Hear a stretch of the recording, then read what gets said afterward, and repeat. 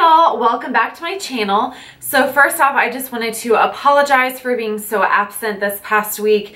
I am literally in the middle of midterms, so it was just hard for me to focus on anything other than my schoolwork and my clients, but I'm back. So tonight's video is going to be Project Pan, and obviously I know that I'm like late to jump on the bandwagon, but I just figured I would give it a shot because I've seen a couple of my friends here on YouTube do it, and it's something I'm really interested in because I don't necessarily use up a lot of my products, and I've had products for a really long time in my collection, and I thought this would be a great opportunity for me to show some of my products that I love more attention throughout the upcoming year. So with that being said, I'm really excited about this, and one of the people who really inspired me to do this is Bella Beauty, so I'm going to have her information linked down below. Please go and check her out. She is so adorable and amazing. I really enjoy her videos.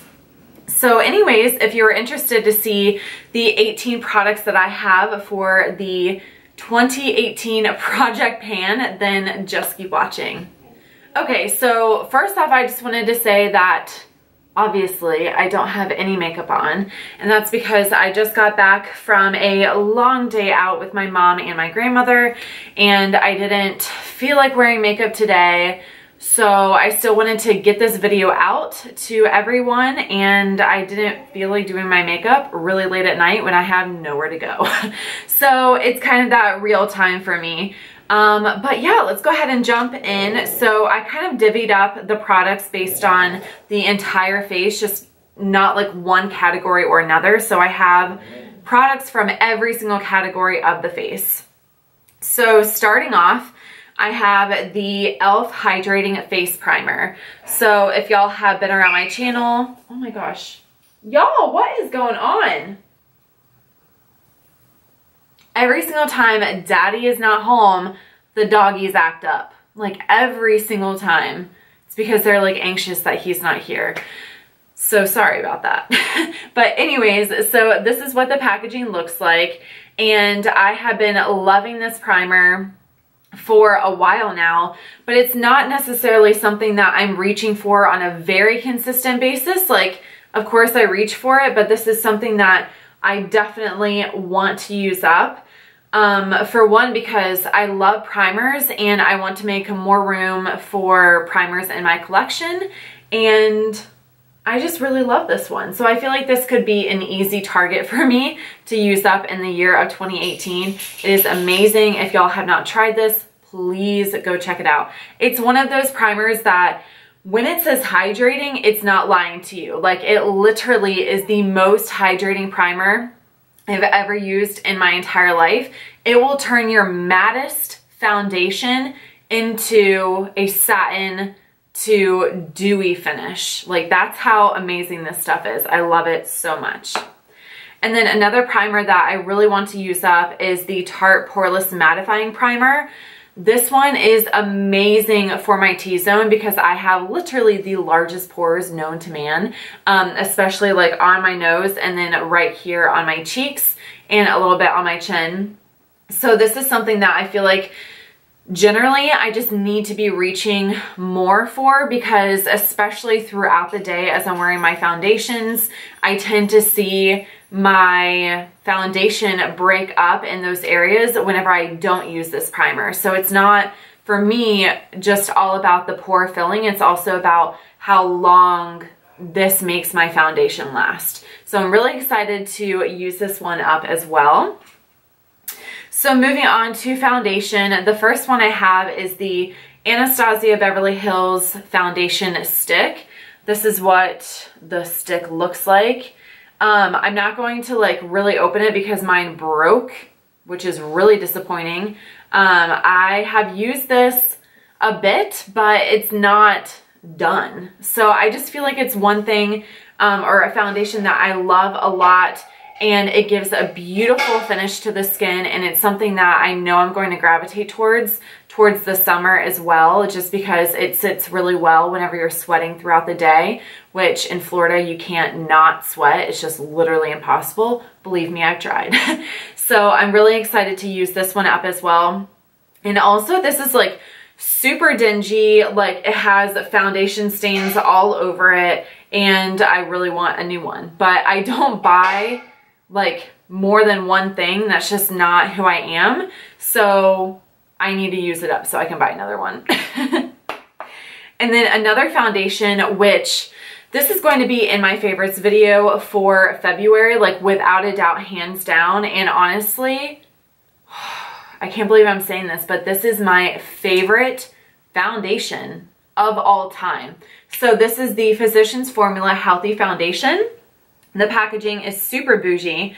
I paid $20 for this at CVS, and I went to Ulta tonight with my mom, and we found this for $12.99 at Ulta. So honestly, y'all, if you can get this, seriously get this foundation. Like, it has magical powers. I don't know how to explain it, but it literally seeps into your skin, gives such a beautiful finish. Like, it makes your skin look like skin, but better. Like, it reminds me, I feel like this should have the slogan that the Too Faced Better Than Skin foundation has, because that's what this is. It is your skin. It looks like your skin. It looks so natural, beautiful, and radiant, but it looks better. So I'm excited to use this up, and I feel like I definitely will. Like, I've already done some damage with that one.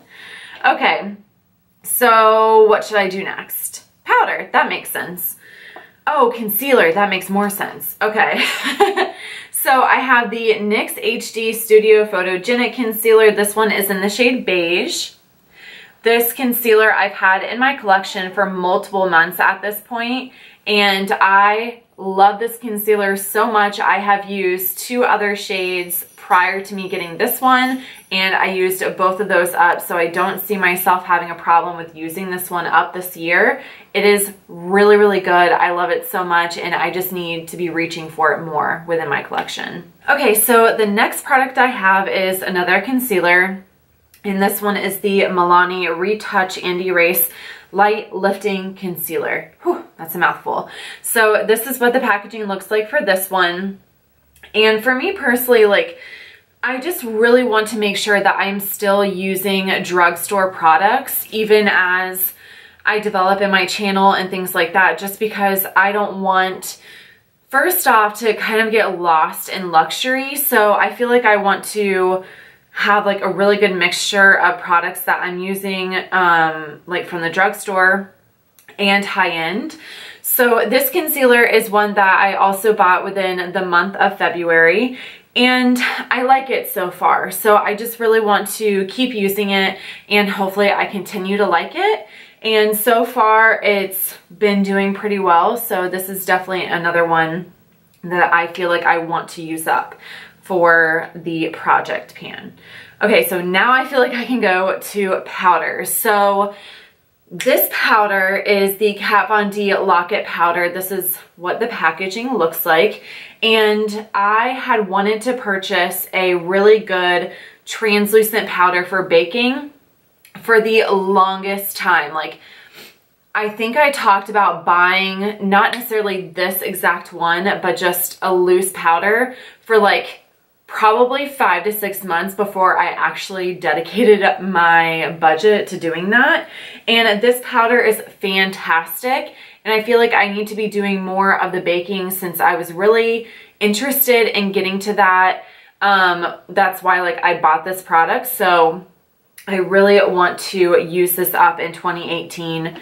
And I also want to try other loose powders, but I feel like because this one was so pricey, since it is a more high-end brand, I don't necessarily want to like buy another one when this one is so good. So I definitely want to use this up so I can try out another one. Okay, I don't know why I'm like sniffly right now, but something's going on. So I feel like we're gonna move into contour bronzer next. That just makes the most sense to me. So this is the Wet n Wild Megaglo Contouring Palette. This is what the palette looks like. And on one side, it has a really beautiful vanilla shade, and then the other side is like kind of an ashy gray tone contour. And I have actually put a pretty nice dent in this, but it's still not there. So this is something that I love. I love this product so much, both sides, not just one or the other. And I feel like, I don't know, I just need to show it more love this year because there's so much product in here, and I would love to see this actually hit pan because that means that I'm showing it the love that it deserves. If y'all have not tried this by Wet n Wild, I highly recommend it. It is one of the best drugstore, especially like really affordable contour little kit here that I've ever used. So that's obviously definitely on the list. And then kind of staying within that same family, I am obsessed with the Physicians Formula Butter Bronzer. Like, oh, just smelling it, it smells like pure coconut. So this is what the pan looks like. It is a pretty deep pan, like if I show you actually what it looks like. So I feel like it's deep, but at the same time, it's reasonable. It's not necessarily something that I should be like too worried about for going through the project pan, but I feel like this is a bronzer that I actually really love to use. For some reason, it was like hard for me to get onto the bronzer and the contouring game just in general, but whenever I use this, I just feel like my skin looks better. For me personally, it's the perfect tone because I'm definitely neutral. So I'm not too warm and I'm not too cool. I'm right in between, and this is perfect for me. So it's definitely something that I see myself using up for 2018. Okay, yes, this is what I'm gonna do. So this one I'm really nervous about. It's a blush, and I have a lot of blushes in my collections. I have individual blushes as well as blush kits. So I was kind of nervous about picking a blush, but I really wanted to incorporate like the entire face with this project. So what's making me really nervous is that I chose a Amazonian Clay blush by Tarte. And for anyone who really knows these blushes well, they know that they're super pigmented. They last a really long time. It's not a blush that you need to throw into your purse to touch up later. It's going to last on your skin for as long as you have your makeup on. And this one specifically is in the shade Exposed. For me, this is like the perfect every single day pinky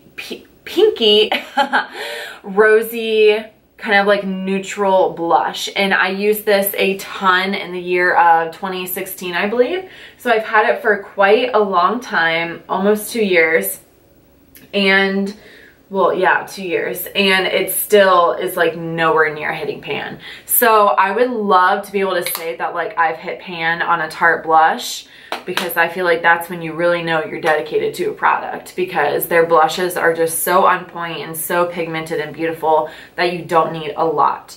So that's kind of more of my challenging product in this 18 product mess that is on my table right now.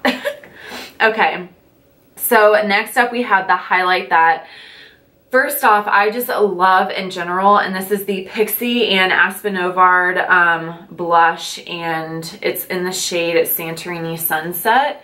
So this is what the packaging looks like, and it's pretty filled up. So it's a pretty thick or deep pan, and I love this so much because, for one, if you use it with just like putting it on your blush and applying it to your foundation, like it's going to give you that really like gorgeous glow from within, something that like brides are really going for because you don't want it to be too striking. But then if you wet your brush before, or if you like spritz some after you dip it into the product, then it gives you a really striking, beaming to the heavens sort of highlight. So this one for me is like the best of both worlds. And again, it is that perfect shade for me. It's like a very light gold champagne vanilla. That's how I would describe the shade. So I'm really excited to use that one up. And out of all of my highlighters, which I have a lot, this one is definitely one that I feel like is the perfect shade for me, if that makes sense. So I could definitely see myself using that one a lot. Hopefully I hit pan on that. Okay, so let's go ahead and move on to the eyes. So the first thing I have, which was kind of hard for me, I wanted to pick an eyeshadow palette to really dedicate myself to and show a lot of love to for 2018.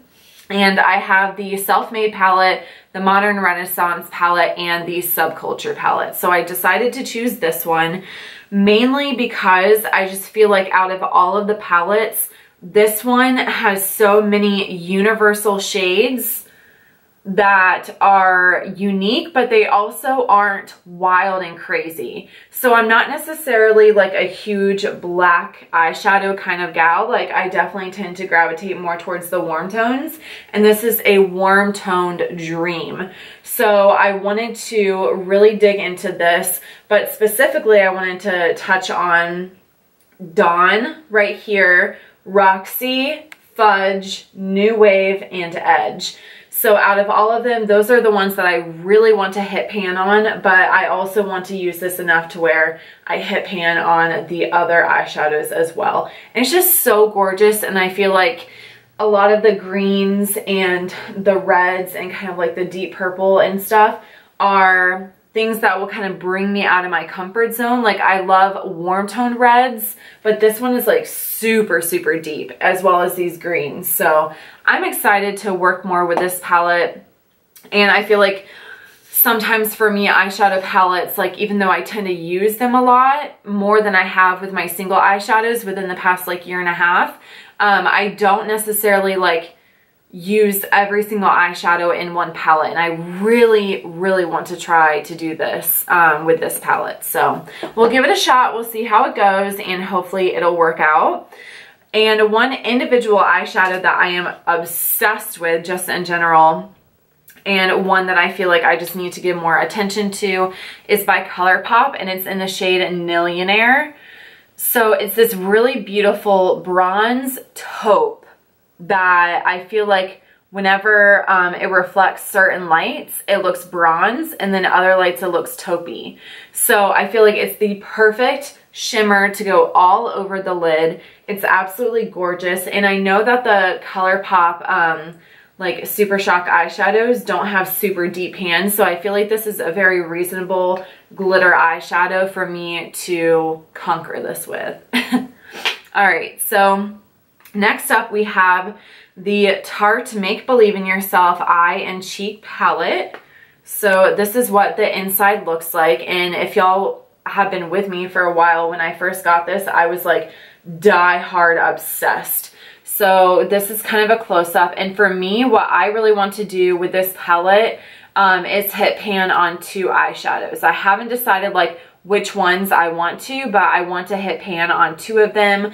For one, because I have not really touched this in probably 4 to 5 months, and that makes me sad because these eyeshadows are freaking amazing. And again, like that's the whole point why I'm trying to do this, is really to show love to products that I miss and I feel very strongly and passionate about. So I'm really excited to be working with this eyeshadow palette again, and hopefully I can use more than just two. We'll see. We'll see. All right, so last category. I feel like I was thinking about doing mascara, but for me, I'd be like, I don't know, I feel like that would just be a cop-out because I use mascara so much. Even when I don't do my makeup, I have mascara on, except for today. But anyways, I just feel like that would be too easy for me, and I really wanted to challenge myself with this. So that's why I didn't throw a mascara in there. But anyways, we have 4 different lip products. So first up, we have the Milani lipstick in the shade Naturally Chic. So this is the packaging. It's like a really beautiful gold. And then this is the shade. So if y'all know me, you know that this is like legit the most Brianna shade out there. It is a Mauve Rose, which is like my gig. That is my thing. I love Mauve Rose shades on my lips, and I feel like it complements my skin tone. I haven't touched any of my Milani lipsticks in a long time, and I love them. I love them so much. Like, they're creamy. They stay on for like a really long time considering they're actual lipsticks and not liquid lipsticks. So I really want to show some love to Milani because I love their lip products so much. And I figured that this one is definitely a shade that I can use pretty often. And then another one is the Tarte lipstick in the shade Sunkissed. So it has this really beautiful blue marble packaging. And then this is what the shade looks like. So this is definitely more of a nude for me. I am now at the point where I'm really gravitating more towards like peachy nudes because they just complement my skin tone a lot better. I was going through this phase to where I had more of like the really browny nude or like the really nude.